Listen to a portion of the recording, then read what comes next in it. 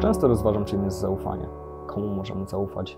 Czy jesteśmy manipulowani? Jak odróżnić fake news od rzetelnej informacji? Może nie zastanawiamy się nad tym na co dzień. Sam podejmując ten temat nie byłem przekonany, czy dam radę odpowiedzieć na te pytania. Są one bardzo ważne w dzisiejszym świecie i każdy z nas powinien spróbować na nie odpowiedzieć samemu. W mojej pracy przedstawię Wam wyniki mojej analizy. Zacząłem od podstawy.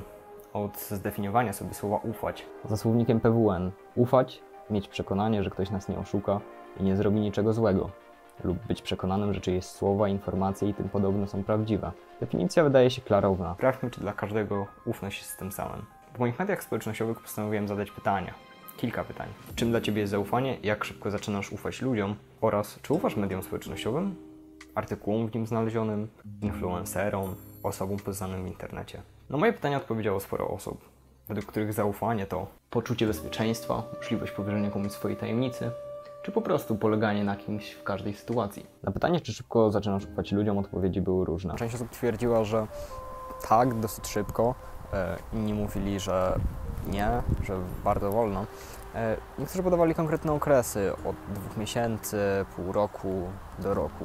Osobiście za najciekawsze pytanie uznałem, czy ufasz mediom społecznościowym? Tak jak przy wcześniejszych pytaniach spodziewałem się, jakich ankietowani udzielą odpowiedzi, tak w tym przypadku nie miałem pojęcia, czego oczekiwać. Z jednej strony, dla mnie, jak i większości moich znajomych, jako pokolenia Z, którzy nie znają świata bez internetu, internet jest może czymś normalnym, bezpiecznym, czymś, czemu ufamy, w końcu spędzamy tam tyle czasu.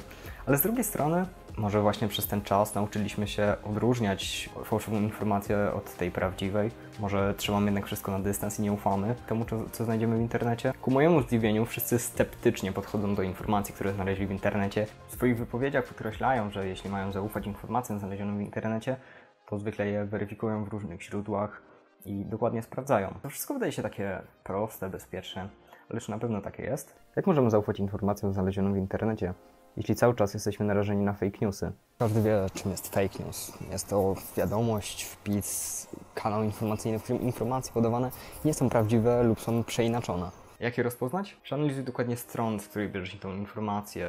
Sprawdź źródła, na które powołuje się autor, czy autor tego tekstu jest znany.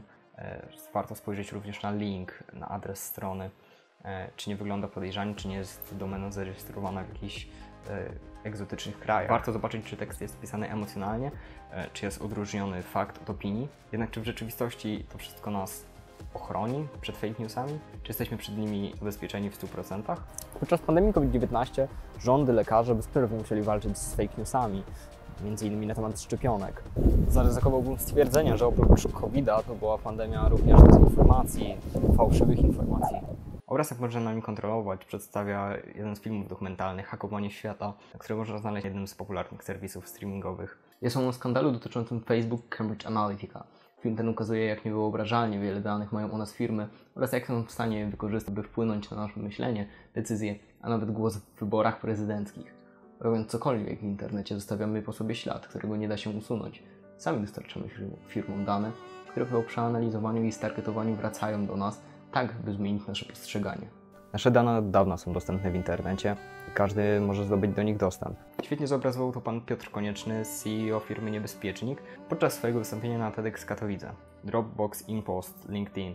Wszystkie te firmy, jak i wiele więcej, różne banki, operatorzy komórkowi, te wszystkie firmy zostały zhakowane i wypłynęły z nich dane, nasze dane, które od dawna pływają po sieci i każdy, kto chce, może mieć do nich dostęp. Może je wykorzystać, żeby na nas zarobić, żeby nami manipulować. Politycy, mówcy uczą się retoryki, sztuki budowania perswazyjnej wypowiedzi ustnej lub pisemnej, by wypaść w naszych oczach jak najlepiej. Odpowiednia gestykulacja, dobrane słowa, to wszystko działa na nas podświadomie. Czasem ludzie sięgają do chwytów erystycznych, które w odróżnieniu od retoryki służą do bezwzględnego wygrania dyskusji. Czy w takim razie można komuś zaufać? Czy opłaca się mieć do kogoś zaufanie? Skoro ludzie wykorzystują techniki, takie jak retoryka, erystyka, to może nikomu nie powinniśmy ufać. Jeśli wszystkich będziemy traktować na dystans, to nic nam nie grozi? Raczej to tak nie zadziała. Zawsze będziemy potrzebować przyjaciela. Osoby, która nam pomoże w trudnych sytuacjach, której możemy zaufać. Ludzie, którym ufamy, powinni stanowić ważną część naszej egzystencji ponieważ w dzisiejszych czasach trudno odnaleźć prawdziwą, zdrową relację opierającą się na zaufaniu. Prawdomówność, dyskrecja, dotrzymywanie słowa. Tego właśnie powinniśmy się trzymać, jeśli chcemy zdobyć czyjeś zaufanie. Zatem, komu możemy ufać? Jest to pytanie, którym chciałbym zakończyć swoją wypowiedź. Bo chociaż retoryczne, każdy musi odpowiedzieć na nie przed samym sobą.